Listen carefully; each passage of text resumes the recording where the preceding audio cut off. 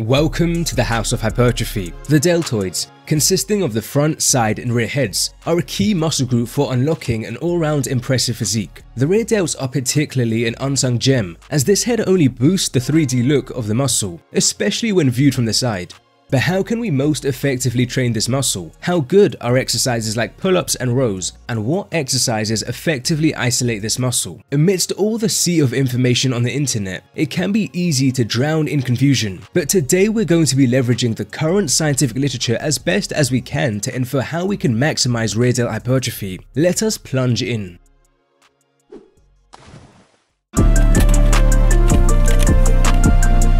We'll be analysing a bunch of compound exercises. You may not necessarily train a lot of these variations about to be mentioned, and that is perfectly fine. After all, many people's goal is to predominantly target muscles other than the rear delts with compound exercises. We'll circle back to this point soon.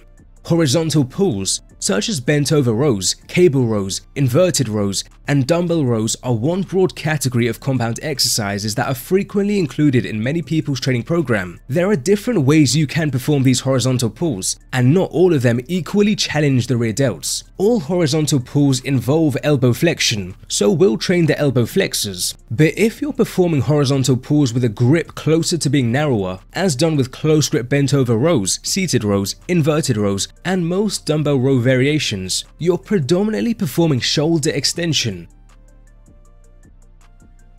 How effective is this for the rear delts? Alongside the rear delts, the teres minor, teres major, and lats are the main muscles that can pull on the upper arm bone to produce shoulder extension. But which of these muscles experiences the best stimulus? As detailed in this 2019 review study out of Australia, the teres major appears to have the largest leverage throughout shoulder extension. Note, each line is a different study, so here we can see two studies indicate the teres major have great leverage throughout shoulder extension. Before looking at the leverage for the other muscles, what on earth is leverage? Leverage refers to the muscle's moment arm. Here's the biceps and its line of force. We know it acts on the elbow joints. Between the elbow joint and the line of force, if we draw a perpendicular line, the distance of this line is the biceps moment arm. Fundamentally, a longer moment arm means a muscle has greater leverage and ability to generate movement. Think of a heavy door. Consider the moment arm as the distance between where you push the door and its hinges. If you push the door close to its hinges, it's challenging to open the door because the moment arm is small. But if you push the door further from its hinges, it's much easier to open the door because the moment arm is longer. So muscles that have a longer moment arm in any exercise are the ones that, for the most part, have the greatest potential to generate movement. And various pieces of scientific research suggest leverage may be one of the more critical factors in how the central nervous system decides what muscles to activate the most during a movement. Returning to our analysis, the latissimus dorsi appears to have strong leverage for shoulder extension based on one study, but another study actually finds much lower leverage. Upon analyzing this study closer, they actually separated the lats into an upper, middle, and lower region, and they established the upper region tended to have the best leverage for shoulder extension compared to the two other regions. Plotting this upper lat region leverage into our graph, it's still apparent the two studies got quite divergent findings. It's not clear why this is, but this is a good time to mention that this research looking at leverage isn't flawless. Measuring the moment arm lengths of muscles isn't simple, precision is required, and researchers use varying methods. It's also worth mentioning that with the lats, they wrap around the posterior chest wall, and neither of the two studies assessing the lats leverage accounted for this, which means the estimated leverages are not going to be pinpoint accurate. But besides these points, it's also critical to understand people are not anatomically identical, and muscles leverage can vary between people.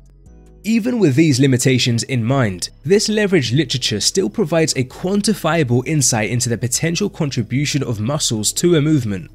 Going back to our analysis, 3 studies indicate the rear delts possess fairly good leverage. As for the teres minor, numerous studies indicate this tends to have lower leverage throughout shoulder extension. So what does all this information mean for horizontal pulls?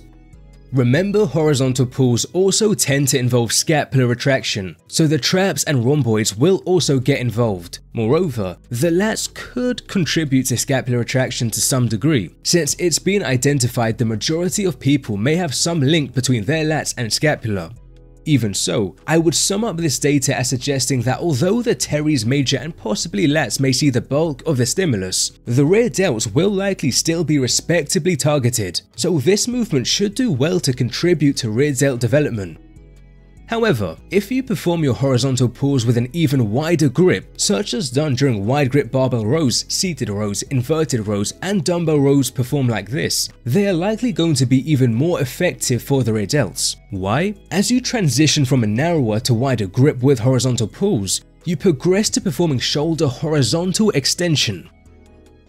As found in this classic analysis, the rear delts tend to be the muscle with the greatest leverage for shoulder horizontal extension, with the infraspinatus and supraspinatus being close behind. The teres major and lats have a whole lot lower leverage. Further pointing towards this, we have fine wire electrode data establishing the rear delts experience slightly higher activity during shoulder horizontal extension motions compared to shoulder extension and rowing motions. And other fine wire electrode analyses also find relatively high recordings from the rear delts during shoulder horizontal extension. Now, fine wire electromyography involves inserting a fine wire needle into a muscle to record its electrical activity, and this method overcomes a few limitations associated with surface electromyography, which is where surface electrodes on the skin above a muscle are used to record electrical activity. It is worth understanding this point in a little more detail, since we will be referencing some surface electromyographic studies a little later. Fine wire electrodes minimize the potential of surrounding muscles to confound and interfere with our recordings, and during movement the fine wire electrodes are able to follow the muscle tissue as it moves. With surface electromyography, this doesn't really happen. Now, this isn't to say fine wire electrode research is perfect, there are still shortcomings. In one of the aforementioned studies, they didn't seem to equate relative loading between the exercises. Nonetheless, the totality of this leverage research and this fine wire electrode data leads me to believe that wider grip horizontal pulls rank above closer grip horizontal pulls for rear delts. Let us now transition our discussion to vertical pulls before we begin to provide advice about how you may train long-term for optimizing rear delt hypertrophy. Vertical pulls, such as pull-ups and lat pull-downs, are another common category of compound exercises that people heavily use in their training program. There are different ways you can perform vertical pulls, and not all of them are likely equally effective for targeting the rear delts. Like horizontal pulls, vertical pulls involve elbow flexion, so we'll train the elbow flexors. But if you're performing vertical pulls with a grip closer to being narrower, such as close grip pull-ups and lat pull-downs, you're predominantly performing shoulder extension.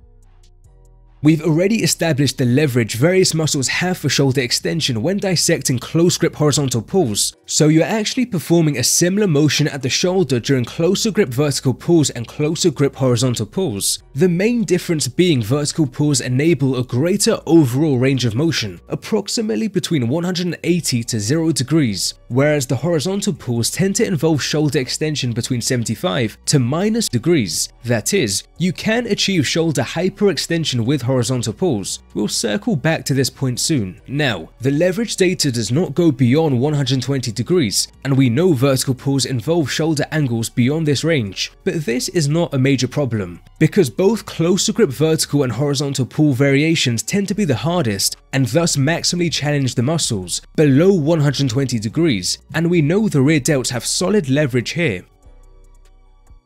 Motion at the scapula will occur during vertical pulls, typically scapular depression and or downward rotation, so other muscles will be recruited. Interestingly, recall we previously noted there's data implying the majority of individuals have some link between the lats and the scapula, so the lats involvement during vertical pulls may further be enhanced through assisting with depression and downward rotation. Nonetheless, as with closer grip horizontal pulls, I would say closer grip vertical pulls respectively target the rear delts. What if you perform vertical pulls with a wider grip? As you progress from a narrower to wider grip, such as wider grip pull-ups and pull-downs, you predominantly transition to performing shoulder adduction.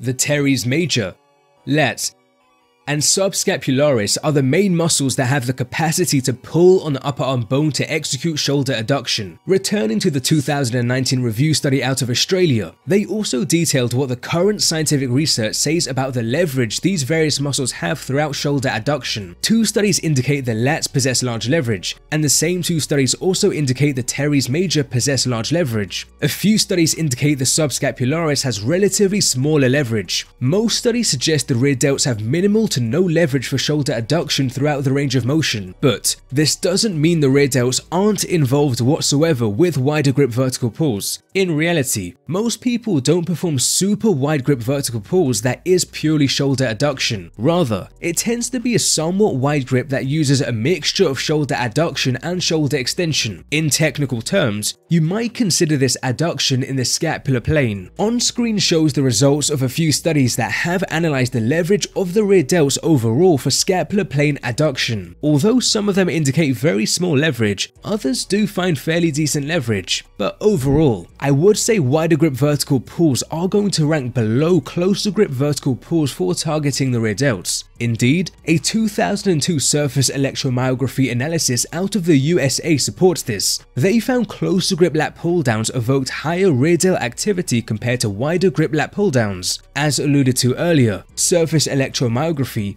sEMG, has multiple limitations. In fact, if you've followed the House of Hypertrophy for a while, you'll know I'm highly critical of it. There are examples where surface electromyography research fails to predict actual muscle hypertrophy results. Yet, this doesn't necessarily mean all sEMG research is erroneous. There are some cases where it does predict muscle hypertrophy. For example, previous sEMG research indicates when training the calves, placing the feet outwards enhanced medial gastrocnemius activity, while placing the feet inwards enhanced lateral gastrocnemius activity. Indeed, research measuring actual muscle hypertrophy finds calf presses with the feet outwards preferentially grew the medial gastrocnemius, while performing them with the feet inwards preferentially grew the lateral gastrocnemius. Thus, the question is, are the findings of the present surface electromyography analysis correct? Given the leverage research we've overviewed, I'm inclined to believe it is probably closer to being correct.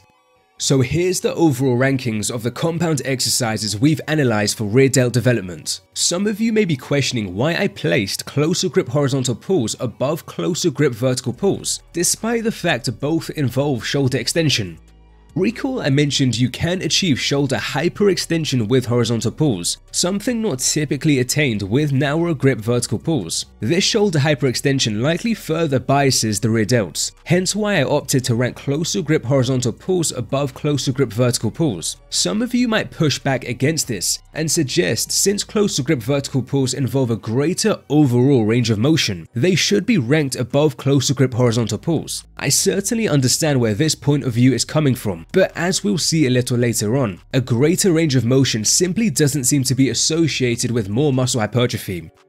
Before providing further information and then advice about how you may train long-term for optimizing rear delt hypertrophy, some of you may be wondering about performing vertical pulls with a supinated grip, like done in chin-ups and supinated grip lat pull-downs. Whenever you're using a supinated grip on vertical pulls, you're predominantly performing shoulder extension, like you do with closer grip vertical and horizontal pulls. However, it's not crystal clear if the supinated grip does anything to reduce involvement of the shoulder extensors such as the rear delts. Intriguingly, the aforementioned 2002 sEMG analysis out of the USA found supinated grip lat pull-downs evoked lower rear delt activity compared to closer grip lat pull-downs. In fact, the supinated grip lat pull-downs rear delt activity was similar to that obtained in wider grip lat pull-downs. Again, we need to view these surface electromyography studies through a lens of caution. The truth is I don't know if these findings are valid. One could speculate that supinated grips likely heavily involves the biceps, and this heavy biceps involvement lowers the activity of the shoulder extensors such as the rear delts. I think this is certainly a valid speculation. Thus, supinated vertical pulls may either be alongside wider grip vertical pulls if the surface electromyography findings reflect the truth, or above the wider grip vertical pulls if they don't. As alluded to near the start of the video, you're most likely not training all of these variations in your program, but if a few of these compound exercises are already in your program, is that all you need for developing the rear delts in the long term? If you're a recreational lifter who isn't necessarily overly worried about truly maximizing rear delt hypertrophy, rather you're just after notable improvements, training with some of these vertical and horizontal pulls may be sufficient. Even if you're not necessarily training the one ranked as the best, we still know that other ones will contribute to rear delt development. Here's what you could do. Simply train with whatever horizontal and vertical pulling exercises you like. After some months, or even a year, evaluate your rear delt progress. If you're not satisfied with your rear delt development, then at this point it's going to be a good idea to add in some isolated rear delt exercises to your training. If you're somebody with the intention of doing everything in your power to maximize rear delt hypertrophy, then I believe it makes sense to also add some isolated rear delt exercises on top of whatever vertical and horizontal pulls you may be performing in your training program. Fundamentally, this seems to be a fine strategy for enhancing a muscle's development. For example, a recent study by Cassiano speaks to this with the glute max. 33 previously untrained women trained 3 times per week for 10 weeks. One group purely trained the leg press and stiff-legged deadlift, each with these variables. Another group also trained the leg press and stiff-legged deadlift, but they added a hip thrust. Strictly speaking, the hip thrust isn't actually an isolation exercise, but as seen previously at the House of Hypertrophy, we know this movement predominantly just grows the glute max. This second group, due to the addition of the hip thrust, ended up performing more total sets. It was ultimately found glute max growth was superior for this second group. Overall, since isolation exercises are generally a lot less taxing and fatiguing, I think they're just a great way to train a muscle more while attempting to keep recovery in check. Before detailing what may be some of the best rear delt isolation exercises, in my attempt to make this video as in-depth as possible, I do want to mention 2 sEMG studies which find that reverse machine flies, an isolation rear delt exercise, evoked higher rear delt activity compared to seated rows. These findings are quite interesting because the seated rows were performed in a way that meant shoulder horizontal extension was occurring, which is the same movement occurring at the shoulder in machine reverse flies. Despite this, the findings indicate higher rear delt activity from the machine reverse flies, which at face value suggests they may provide a larger stimulus. On the one hand, many people may not be surprised with these findings, but on the other hand, I do certainly see why these results may be somewhat surprising to others, because as just mentioned, both of them fundamentally involve the same movement at the shoulder joint, so why would rear delt involvement be different? Once again, I can't overstate that we must view these sEMG studies through the lens of caution, but if these findings reflect the truth, one could speculate that the fact seated rows involve motion at the elbow, and perhaps the possibility some subjects retracted and engaged their muscles around the scapula as plausible reasons behind the findings. Nevertheless, machine reverse flies was the rear delt isolation exercise used in these 2 sEMG studies, but what are the most effective exercises for isolating the rear delts? As per the leverage and fine wire electrode research, we know the rear delts are highly involved in shoulder horizontal extension. And besides machine reverse flies, dumbbell and cable reverse flies also involve this motion. Face pulls, although technically a compound exercise, also involve this motion when performed in this way. Finally, dumbbell power raises involve the movement. Are any of these potentially more effective for building the rear delts? At the time of recording, this is how I would rank them. I hypothesize cable reverse flies and dumbbell power raises are 2 of the best rear delt builders, with face pulls and machine reverse flies ranked behind them, and then finally dumbbell reverse flies. Now, I don't believe this is a flawless ranking, and I know not everyone will necessarily agree with it, but allow me to explain my thought process behind it. With dumbbell reverse flies, it's important to note just because they are ranked last, it does not mean they are tragic for growing the rear delts. I think they will do a good job. The limitation with them, however, is that they are only most challenging at that shortened muscle position, at the final end range of motion. Machine reverse flies are a step up from this as they do a better job at providing resistance throughout the range of motion. I've also placed face pulls at the same level, and this one may be a little more controversial. Although face pulls are more challenging at the shortened position, in addition to involving shoulder horizontal extension, they also involve external rotation, and something I've yet to mention in this video is the rear delts are involved in external rotation. Thus, perhaps the combination of these movements could be somewhat beneficial. At the top of the rankings, we have cable reverse flies and dumbbell power raises. These involve shoulder horizontal extension, but both of these movements involve the attainment of a great stretch of the rear delts and are highly challenging around that lengthened muscle position. If you followed the house of hypertrophy for a while, you'll know there's emerging research indicating that training muscles at more lengthened positions seems to build more muscle. This study from Japan compared seated leg curls to lying leg curls. Seated leg curls stretch out the hamstrings better, and they more effectively grew the hamstrings. Another study by the same authors compared triceps overhead extensions to pushdowns, and overhead extensions better stretch out the long triceps head. They more effectively grew the overall triceps. Moreover, emerging data indicates a partial range of motion at that long muscle length may be superior to using a full range of motion. This study by Pedrosa involves comparing a partial range of motion leg extension at the initial position, where the quads are at a longer length, to a full range of motion. Vastus lateralis and rectus femoris hypertrophy tended to be overall better with a partial range of motion at the initial position. Another study by Cassiano compared performing this calf exercise with a partial range of motion at the stretched position to using a full range of motion. Medial and lateral gastrocnemius hypertrophy favored using the partial range of motion at the stretched position. Finally, a recent abstract from Japan indicates with a multi-hit machine, using a partial range of motion at a longer length produced overall better muscle hypertrophy compared to using a full range of motion. Now, this particular study has only been presented as an abstract at a conference, but I'm presuming it will be officially published soon. I think more research is needed to examine if a partial range of motion at long muscle lengths always builds muscle more effectively than using a full range of motion in all circumstances. But at least this literature further points towards that lengthened muscle position being valuable for evoking muscle growth. And this combined overall literature surrounding muscle length leads me to hypothesize cable reverse flies and dumbbell power raises could be the two better rear delt builders.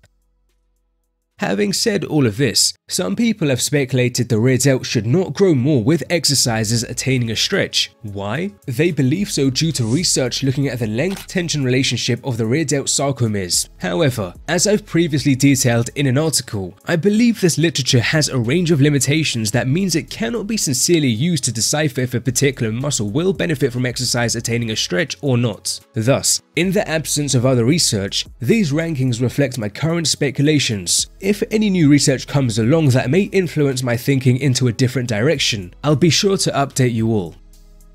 If you're curious about further ideas for creating an effective muscle building program, our high quality partner Alpha Progression can help. It contains an extremely flexible custom workout generator that can tailor a program to your needs. You determine how often and how long you want to train for, and whether you want to focus on certain muscles. You can also specify what equipment is available to you. There are well over a quadrillion input combinations on which custom workouts are generated. A great thing is the training philosophy in the app is based on meta-analyses and literature reviews. There are also aesthetic graphs that can track virtually everything, like your strength progression, number of workouts, body weight, and even set numbers per week and the circumference of body regions. The link in the comments and description gives you a free 2-week trial of all the app's features. And if you like the app and go beyond, the link gives you 20% off a subscription. Rest assured the app is of the highest standard. We don't just partner with anyone at the House of Hypertrophy. As a fun fact, although we typically consider the deltoid to consist of 3 segments, the front, side, and rear segments, there is research suggesting the deltoids actually consist of 7 segments. Fascinatingly, texts dating back from as early as 1734 have documented this, and the segments are visible in lean individuals. Although there's no unanimous agreement, functional data would suggest the first segment is the front head, the second 2 segments the side head, and the final 4 segments the rear head. It's not currently clear if certain exercises may preferentially grow different segments of the rear head, but we can be confident that all the exercises described as being respectable or better for developing the rear head would effectively train all 4 segments. Nonetheless, in summary, both vertical and horizontal pulling exercises can effectively train the rear delts. Based on the available evidence, this is how I would broadly rank their effectiveness. If you're training some of these, I do believe you will see great rear delt development in the long term. If you're simply a recreational lifter who's not overly concerned about maximizing everything, then I would say isolated rear delt exercises are probably not essential. Although, I will say that if after a few months or a year of training your choice of horizontal and vertical pulling exercises, if you're not satisfied with your rear delt development, then at this point it's going to be worth adding in isolated rear delt training. Likewise, if you're someone who is trying to do everything in your power to maximize rear delt hypertrophy, adding isolated rear delt training to whatever compound exercises you're training is probably going to be required. Based on the available evidence, this is how I would rank isolation rear delt exercises. Feel free to consider checking out our guide to side delts hypertrophy.